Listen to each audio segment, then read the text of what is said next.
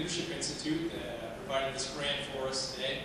Provided a nice grant to have the speaker come. Leadership Institute is just a group that helps provide conservative speakers and helps train conservatives to be placed on campuses and things like that. So we'd also like to invite anybody that's interested in coming to our meeting next Tuesday night.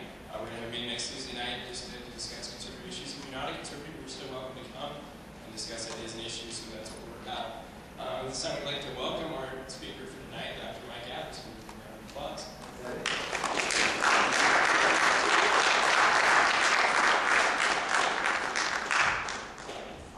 I'm so glad to be here. It's my first time to the great state of Nebraska, and I'm told there's a really large group of liberal basketball players who are going to get offended and run out of the auditorium in about 10 minutes, but I'm just kidding. They're back there, right? Okay. I have been traveling around the country for the last few years, speaking on the issue of something I call the constitutional crisis in higher education. And I've come to talk to you guys about what I perceive to be a very serious constitutional crisis in this country that's really manifesting itself on our college campuses today. And I want you guys to know, as I come to talk about this topic, I know for a lot of conservatives, there's a conservative group that's had me here tonight, and ever since November, there's been sort of this feeling of gloom and doom. My personal heroes, I was asked recently who my personal heroes are, and one of my personal heroes is a guy by the name of Ronald Reagan. And one of the reasons why, go ahead, don't hold your applause at all. One of the reasons why Ronald Reagan is a hero of mine is because of his constant spirit of optimism.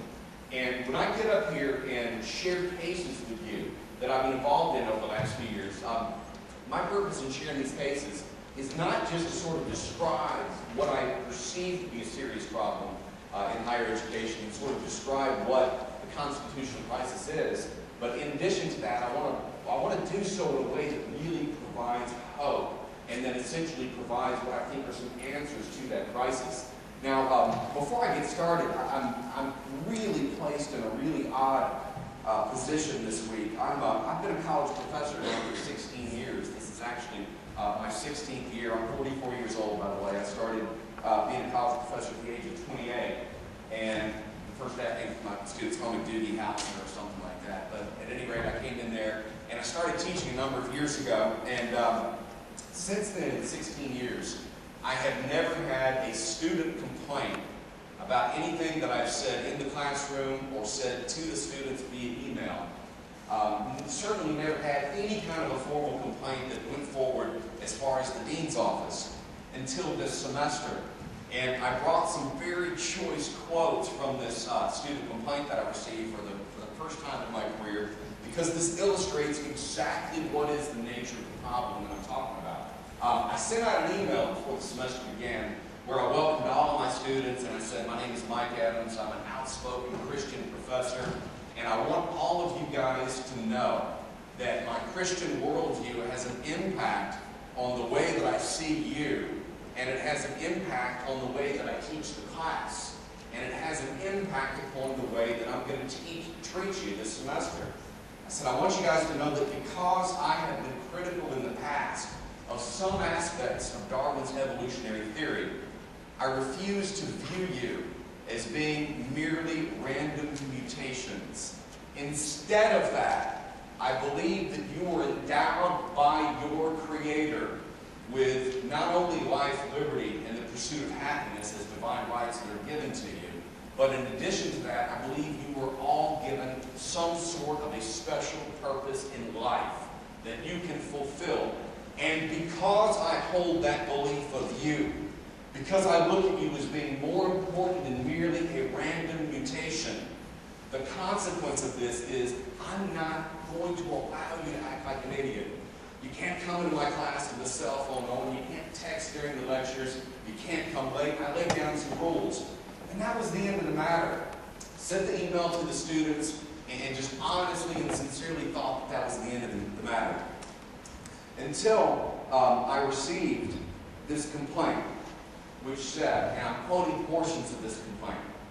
It starts off by saying, I am offended. I'm, by the way, a student in Dr. Mike S. Adams' class, CRM 105, which is Introduction to the Criminal Justice System.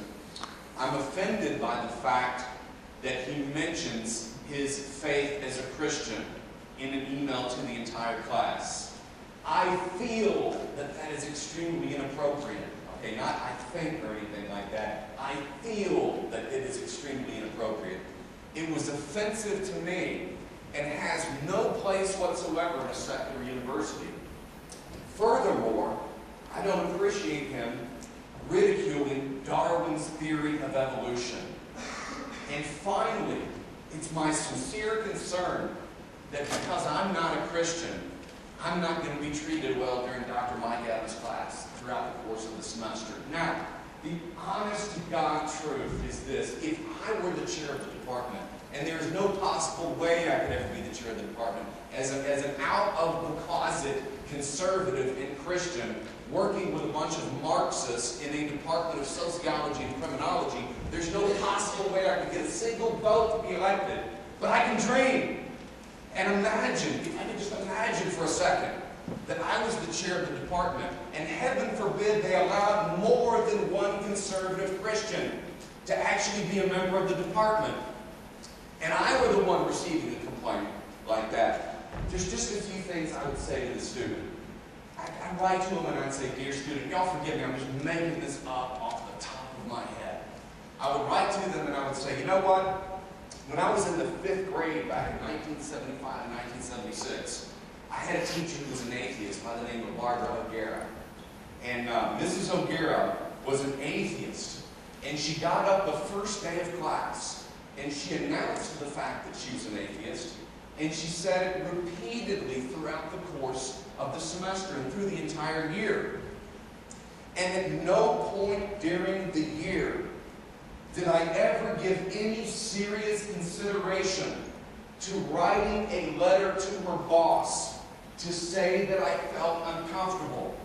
In other words, this is my very kind way of saying that I was more mature than you at the age of 11 than you are as a college student. That might be the way that I would begin the letter. And then I would go on and I would say this: if you really, honestly, and sincerely believe in Darwin's theory of evolution, which is predicated upon the notion of survival of the fittest, that's fine.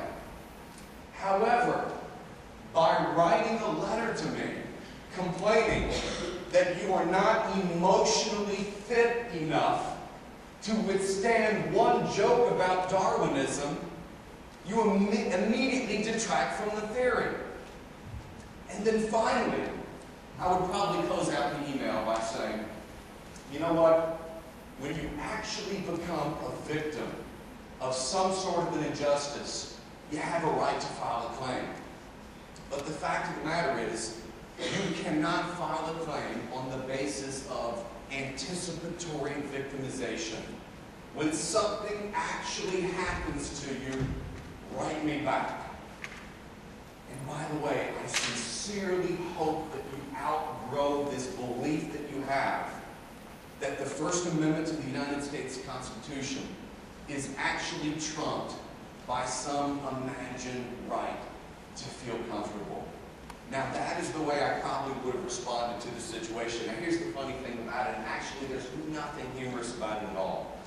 The chair of the department who gets a hold of this complaint, who happens to be a Marxist, gets a hold of it and writes back to the student with specific instructions on how to file a formal complaint against me with the dean. And let me tell you folks, that is the reason why I am so glad I wasn't in that position to respond. And I'm so glad that I haven't taken the time to try and find out who the student is and to send some sort of a nasty message to them. Because it occurs to me in looking at the response of that Marxist professor, who is in fact the chair of my department, it occurs to me exactly what the problem is.